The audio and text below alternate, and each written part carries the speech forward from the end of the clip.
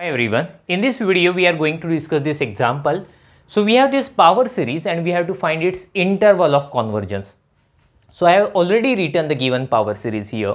So let us write the Cn. Cn means its coefficient.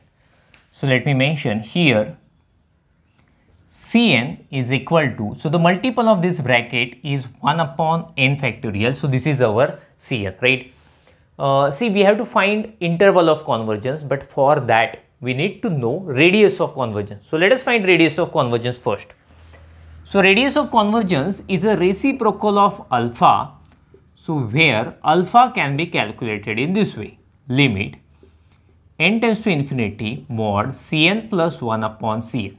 So actually alpha has two distinct formulas. They will give us the same value. As per our convenience, as per the need of problem, we decide the formula. So for this problem, that formula is better. Okay, so let us find alpha. But for that, we need to have Cn plus 1. So let us write Cn plus 1. It can be easily obtained just by replacing n by n plus 1. So n plus 1 factorial. So let us find alpha. Alpha is equal to limit n tends to infinity mod Cn plus 1 upon Cn. I am putting the values. Limit n tends to infinity, Cn plus 1 is 1 upon n plus 1 factorial and Cn is 1 by n factorial.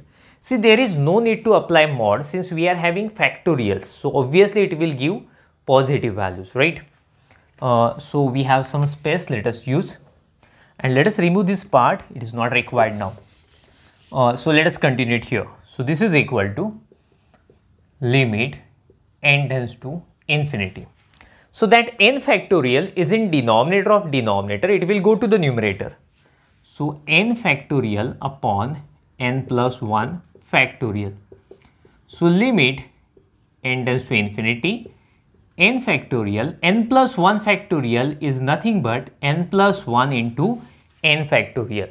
Okay. So what will happen, this n factorial and n factorial we can easily cancel. And we will have limit n tends to infinity 1 upon n plus 1.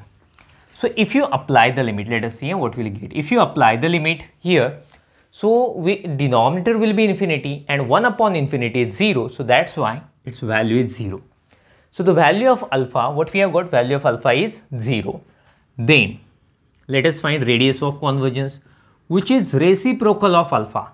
But see, the value of alpha is 0, that means I should write 1 upon 0. 1 upon 0 is infinity. So the radius of convergence is infinity. So let us find interval of convergence. Interval of convergence.